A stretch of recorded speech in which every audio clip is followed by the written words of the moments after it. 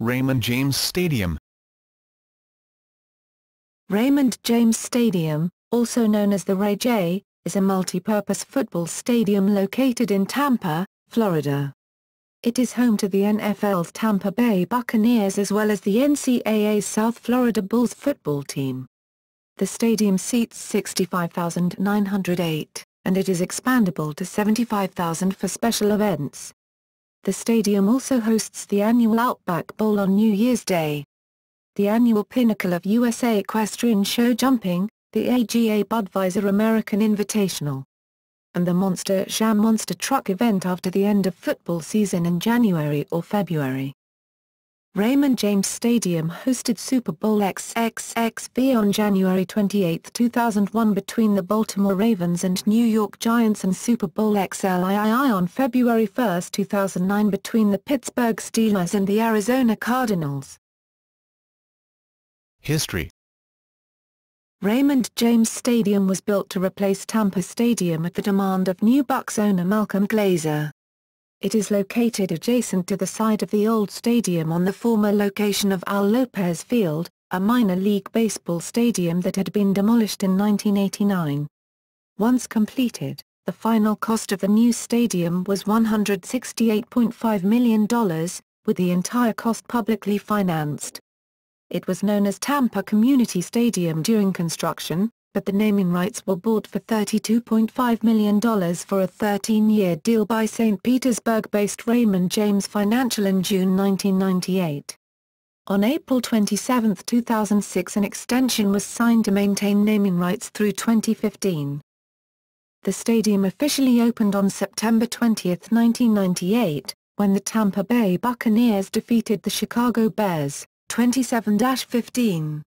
The stadium hosted its first soccer game on March 20, 1999, when the Tampa Bay Mutiny lost to DC United, 5-2.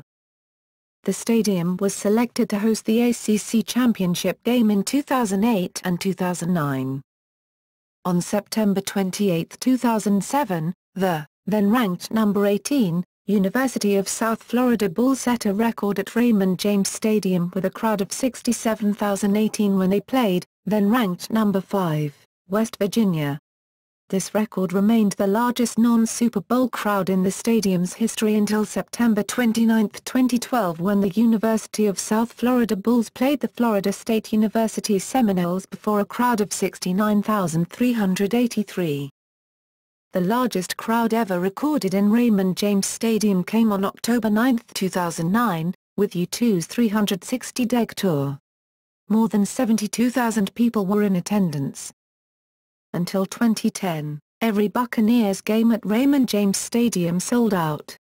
In 2010, all home games failed to sell out and could not be broadcast on local television.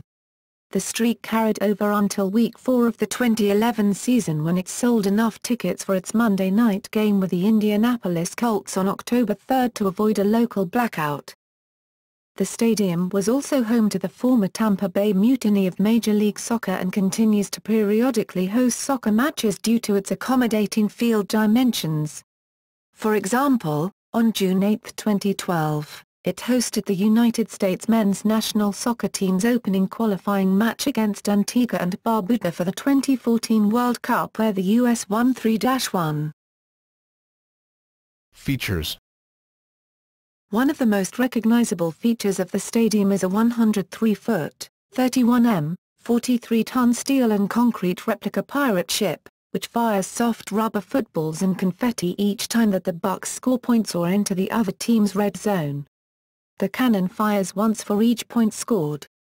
In addition, when the Buccaneers enter their opponent's red zone, stadium hosts hoist team flags around the perimeter of the upper deck. During various times throughout the game, the song Yo-Ho, A Pirate's Life for Me, is played on the stadium public address system, taken from Pirates of the Caribbean, which signals patrons on board the ship to throw beads, t-shirts, and other free prizes to the people below.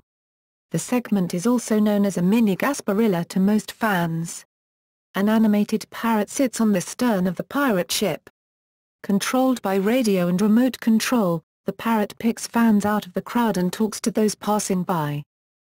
During Super Bowl XXXV on CBS, the pre-game, halftime, and post-game desk reporting took place from aboard the pirate ship. NBC's Super Bowl XLII coverage also emanated from the ship. The two Buccavision 92-foot, 28 wide Daktronics video displays are among the largest in the league. Buccaneer Cove features a weathered, two-story fishing village facade, housing stadium concessions and restrooms. All areas of the stadium are ADA compliant. Temporary bleachers were erected in the end zones for Super Bowl XXXV, and the attendance was a then-stadium record 71,921. In 2003, the corner billboards in the stadium were replaced with rotating Trillon billboards.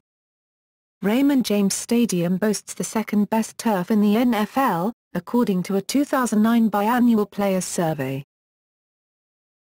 Nicknames. The stadium is referred to as Ray J, or the New Sombrero, a spin-off from the Big Sombrero, the nickname of Old Tampa Stadium. Somewhat derisively, it is also sometimes referred to as the CITS, a name coined by longtime local sportscaster Chris Thomas, which stands for Community Investment Tax Stadium. On occasion during radio broadcasts of games, Buccaneers radio play-by-play man Gene Deckeroff refers to the stadium as Jesse James Stadium. Timeline. Immediately upon purchasing the Bucs in 1995, new owner Malcolm Glazer declared Tampa Stadium inadequate and began lobbying local government for a replacement.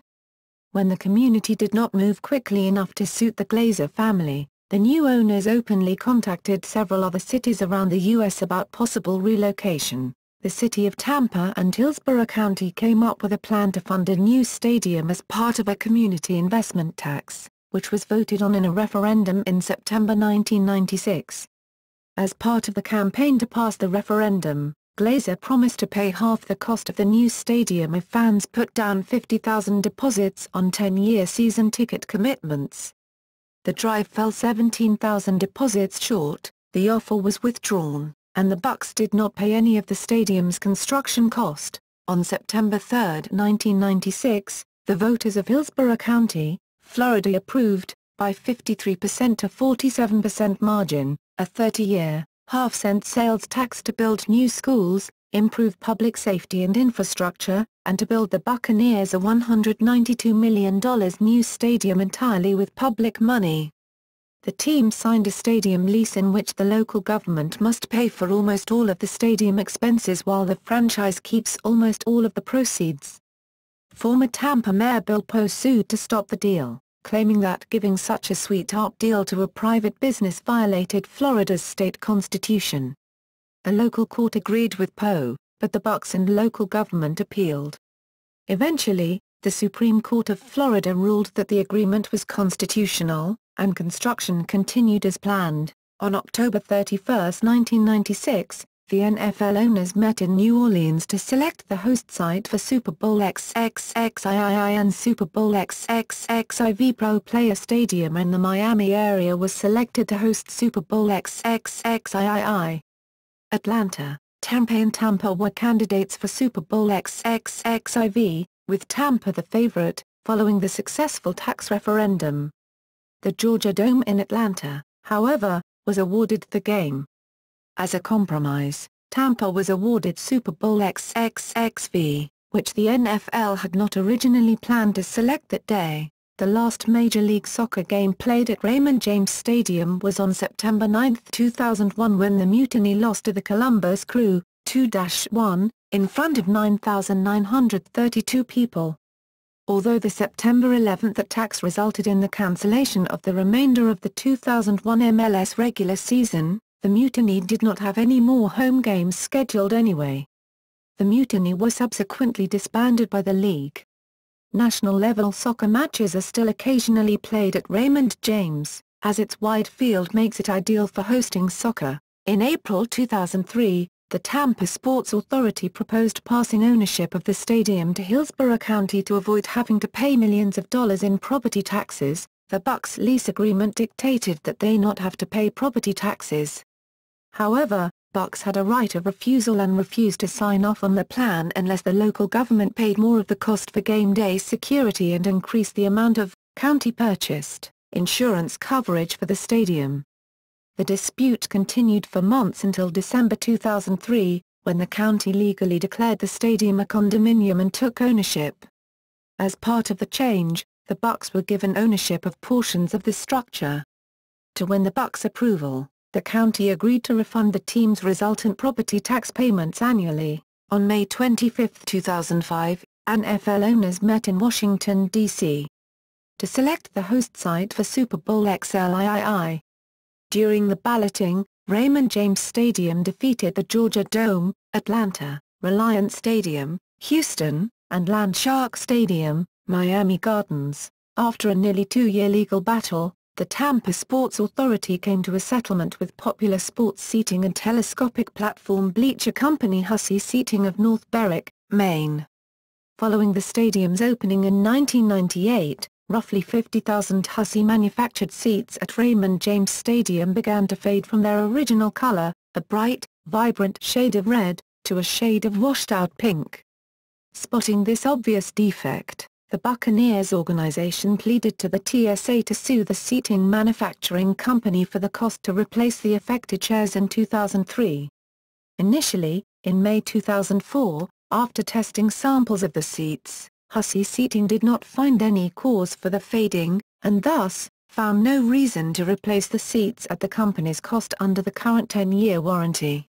After the TSA cited a portion of the warranty which did, in fact, state that Hussey would replace seats if any fading were to occur, Hussey president Tim Hussey admitted an error in the research and eventually would come to a $1.5 million agreement with the TSA to replace the problem seats. Reportedly, the seat fading occurred due to a manufacturing error by Hussey, as a UV inhibitor, a sunscreen-like component for the plastic, was forgotten in the mixture used to create the seats.